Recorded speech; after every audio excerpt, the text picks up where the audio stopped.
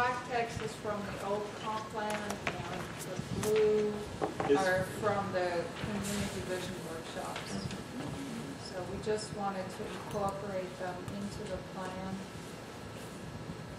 We consolidated them somewhat, eliminated duplicates. So we just need to go through the community wellness and see which issues you still think apply, and same with the opportunities.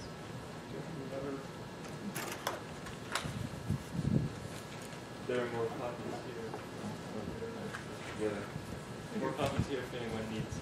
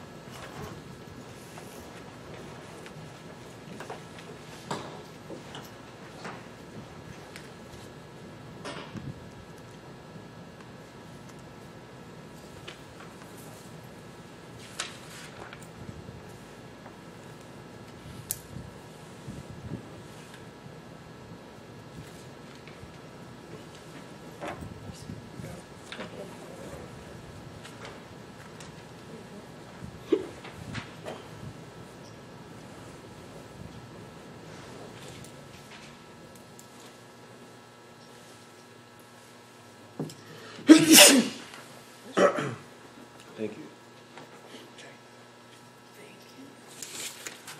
You already signed in?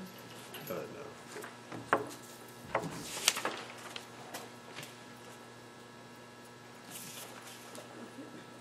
John, let me borrow your pen, please.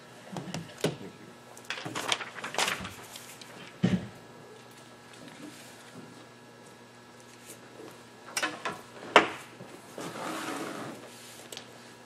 Do you need something to take next week? Nothing. Any deletion, changes to the community? Just us old people, which we don't have. Questions, concerns, thoughts? Well, the first and just thinking off the top of my head, the first and third one seem redundant. Which one are we on? Page 12, Under issues? under issues. So the poor awareness and lack of information and the gap in the provision of health services due to lack of knowledge. Sounds sort of similar, doesn't it? Yeah. Okay, so you think those should be combined into one? Yeah, either combine them or do away with the first one. The third one seems to flesh it out in a little bit more detail. Okay. So the third one doesn't say safety, but you could add. Right, so we could add that. I just think some of these comments are, to me, pretty raw. If they're going to make it into a document like this, they need to be refined. Sure. So something like lack of marketing for existing health and safety programs, kind of encompass both of those. But I mean that can really be said for some of these comments, is they're kind of raw public comments, and they need to be refined if they're going to make it into the plan. Sure. Okay. Lack of marketing for existing health and safety programs. That would probably cover both of those. Everyone agree?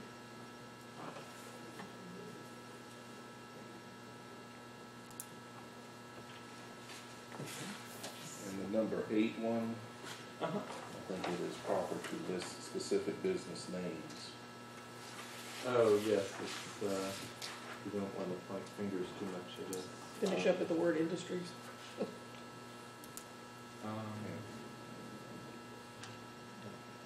You talking about the one where they're talking about dumping ground for Yeah. process waste? It's got the names of the, Particularly for, if you're going to label one that's not even in the community. Waycross. Okay. Maybe-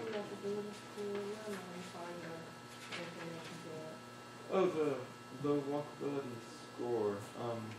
That's there's a site called Walk Score that scores communities and has maps, and so that should probably be made clear by putting the link in there. It's walkscore.com, and I'll add that in.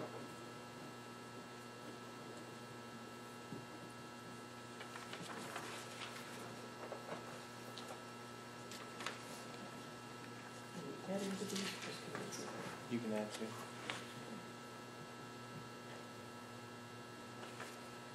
Other than the issue about comfort foods, I don't see anything particularly about the issue that's, the issue that we have with so many folks who are not getting enough food. We've had an off and on Meals on Wheels program. We have folks who do not get access to food. We've had an off and on senior feeding program, which has come and gone depending on who was paying for that. We have an opportunity with the food bank here that could absolutely handle that, because they have got the kitchen, they've got the equipment, they're feeding 3,000 kids a day. But I think we don't talk a lot about, folks who are just, indigent in their homes, unable to have someone come, no transportation to get out, and they're not getting good nutrition, which contributes to their ill health. Jen, you think that's more, you say that, but is it more senior? No, I don't think it's just seniors at all, but seniors are unfortunately with being low income, they live in areas where they're not even, they're in a food desert, they're not in a place they can get good food, they're not, they might be able to go to a corner store or something. Okay. It's not at all, but we tend to have programs at the federal level that are more focused on children. We do summer feeding programs, and there are people doing, lunch for the weekend kind of things and backpacks for children, but we're really not doing, for a while we only had a feeding program for seniors that was feeding about 8 or 10 people, because that's all they could get there, and we weren't going to get them. There are people that could use it, but no transportation was provided. So I think it's just been back and forth. There are a number of food kitchens, food pantries here, but the only person who's keeping up with those is the food bank. And they can get you a list, but I can guarantee you, you look at that list, it can be wrong the next day, because a church may quit, a church may lose funding. We had the LAC program, that's gone out of business. We've got, LAMP used to do that. LAMP is only doing a shelter now. So all of that comes and goes, and there's really no central place.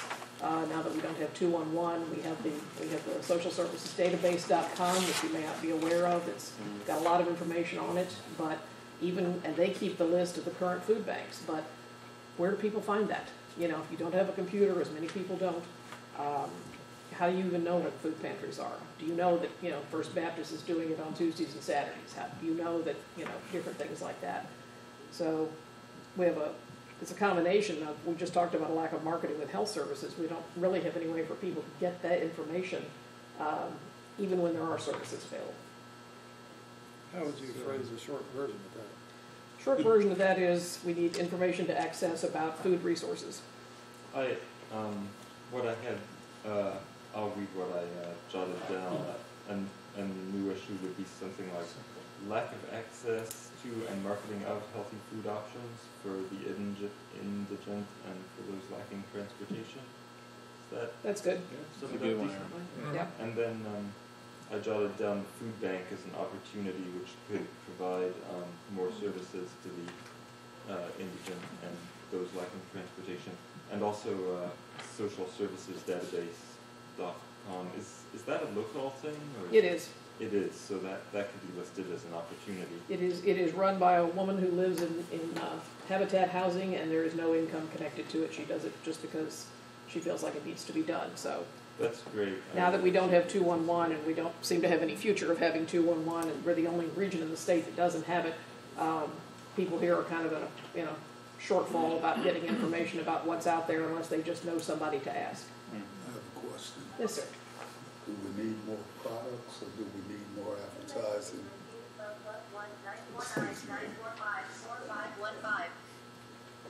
I think there are a couple of answers to that. We need more programs to be able to feed people, to get food to people, but we also need a way for people to know what's even out there. If they don't know that the product exists. Correct. Then they're still not. Correct. And if there was something like a regular senior feeding program, I think word of mouth would get that, because that would be regular. The problem with even soup kitchens, not soup kitchens, but like churches doing something is they simply don't have the capacity to continue. They may go on for a while and they may do it as a short thing, and then they get a new preacher, or they get a new board chair, or they go on to another project. And, you know, I think bottom line, it's not necessarily the mandate of the churches to feed people. We've got people in our community who are, you mentioned down here the issue with diabetes and so forth. I serve on the board of the Partnership Health Clinic, and they've made a huge dent in the diabetes issue here, but they can only serve people who have income, who have a job. So we've still got a huge hump of people who, you know, for whom that service is simply not available. We have no dental service for people with no income, and we have no diabetes care and that sort of thing. Unfortunately, the health department used to have a great heart and diabetes program. That funding has gone away. So there's just a lot of things impacting what used to be probably a little bit better situation. And some of us have just gone by the by because nobody fusses when they go away. Could we possibly start with some public service announcements and phone numbers? Public service is one thing. It's very difficult to get information about social services out in this community. I have put out a community calendar for about 10 years, and it goes to a lot of people, and it goes on base, and it goes to a lot of places, but you know, every week someone says to me, I had no idea you were doing that. And those are folks who are in social services. They're not even folks out in the community. You know, to get information out in this community, especially in the low-income community, you need to be in the barbershops. You need to be in the churches. You need to be where people are. Because they're not reading the paper. Nothing against the paper, but it's you know, readership is not high. And, you know, folks who don't have any money are not buying the paper. So, I always go back to, you know, I wish the United Way were interested in doing 211 again. It's a national program of United Way, and we have none in the 16-county area from here to Waycross. And for those of you who don't understand 211, it's actually a number you call. You dial the number 211, someone answers the phone, and you say, I need to know a place to get food. I need to know a place to get immunizations for my children. I need to know what to do if I have a child with Down syndrome. I need to know what to do if I need help with housing. I need to know how to get, you know, low-income housing, as we were talking about in the last meeting. There's not a place anybody can call here that covers all of that. Well, That in itself could be a listing. I was Yeah, going to lack say, of 211. Maybe a new issue that would cover it would be lack of a centralized information resource for people needing help with food and Social service needs, yeah. Lack of informational resources, I would. Yeah, lack of information resources. Ms. Jane, do they also coordinate, you know, volunteer opportunities, or is that not a 211 function? 211 functions in a lot of different ways. The first one was in Atlanta 25 years ago, and they have everything. You can call and find out where there are local volunteer, you know, groups that need. There is a Facebook group now that's trying to locate, you know, tell people what kind of volunteer opportunities are out there. The problem with volunteers, and I ran Big Brothers Big Sisters years ago. People don't have time. You know, people are working. People are working more than they used to, and to find somebody who can give the time to do really, you know, quality volunteer work for long periods of time is very difficult. And that's nothing against the people. There are people who want to do it. Go ahead. Yes, sir. I'm stuck on this distribution of this information. Uh-huh. And I would say that if we had some flyers, there are groups, there's VFWs, there's all kinds of groups that I think would take a portion of these flyers and distribute them, that would make sure they got into the hair salon, the beauty shop, or barber shop, and they would get into the communities to the people that need them. Absolutely, that's And it's an excellent start. Part of the issue, and I will caution you to begin with, is updating. Keeping them current is hard, and if somebody goes to all the trouble to go to X, Y, and Z church on Tuesday afternoon when they think a pantry is open and it's not open, that's a waste of their resources. So that's a problem. Not putting down what you're saying, but I have tried for years to get information out of the community and keep it current, and I can just tell you it's extraordinarily difficult. In the interest of moving things along, if I may, do we have any more discussion of the community wellness issues before we move on to looking at the opportunities? Yes. The second to last bullet point, I'm not sure entirely what that's trying to say. If it's trying to say the local rivers are just hazards, I don't think that's really accurate. Could we?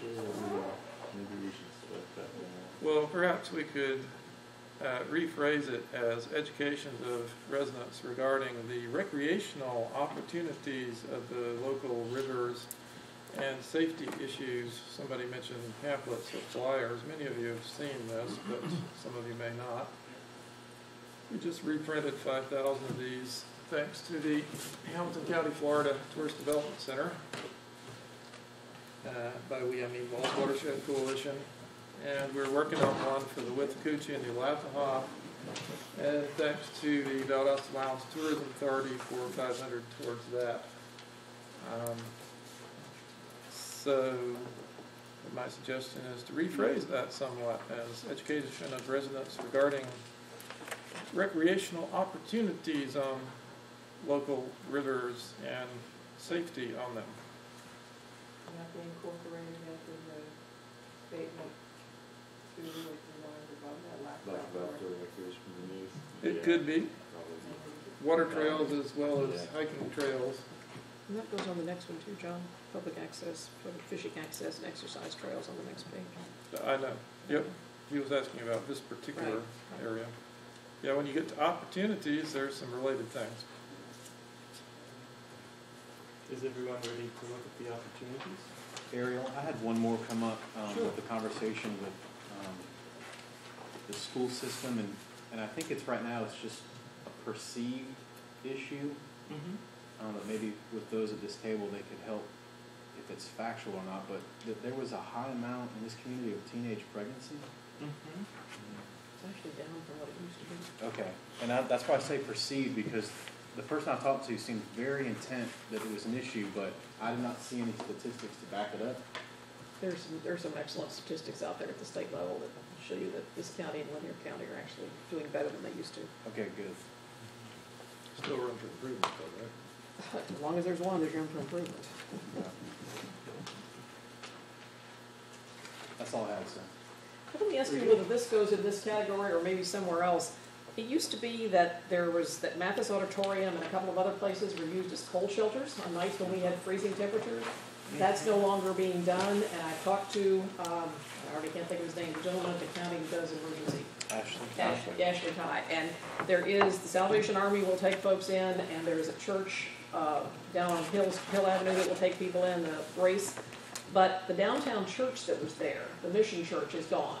And Lamp Shelter will also take people in, but that is very minimal. There's not, again, publicity. How does somebody who's homeless know where there's a place they can go and stay for the night that's not freezing?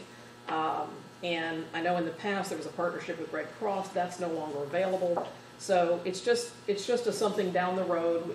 We don't have a lot of cold nights, but if you're living out, in the woods, as we have, a couple of 300 people in this community living out in the woods, and we're fixing to do a count of the homeless veterans just to make sure we're clear on that. There are a lot of people who could come in. You might even need transportation to get them because if they're living in the woods, they probably can't walk to anything downtown. But we do get a number of cold nights when we certainly encourage plants and pets to come in. So we think it might be useful if we could find a place for people to. Carol, I know we have a category called community facilities and services. It's probably appropriate. That may be where that goes. Okay. Yeah. I'll put that there. I mean, good. I think that's come up in other places. I just think that's probably That's fine. a good place to put it. It can impact your wellness if you're in. It's true. gets impacted, that house. Yeah.